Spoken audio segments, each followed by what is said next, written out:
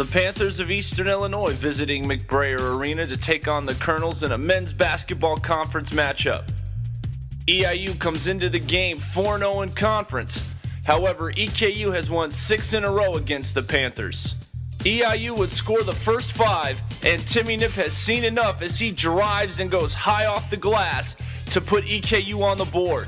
He would finish with 8 points. Corey Walden, working off a screen from Eric Stutz, pulls up and knocks down the three-pointer, and we're tied at 5. Ensuing possession, and Walden shows why he's one of the best defenders in the conference as he picks the pocket of Cornell Johnston and then takes it to the house, and he scores 5 points in 21 seconds.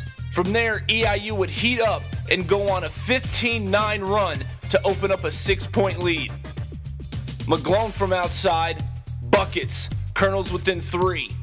The Panthers would put together a 19-10 run and be on the better side of a 41-29 score at the half.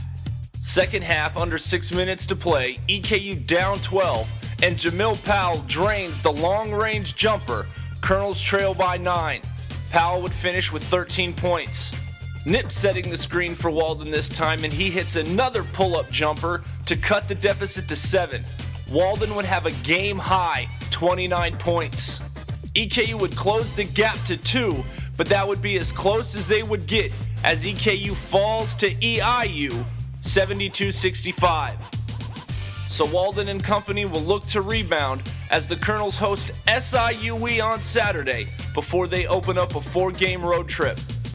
I'm David Miller for EKU Sports.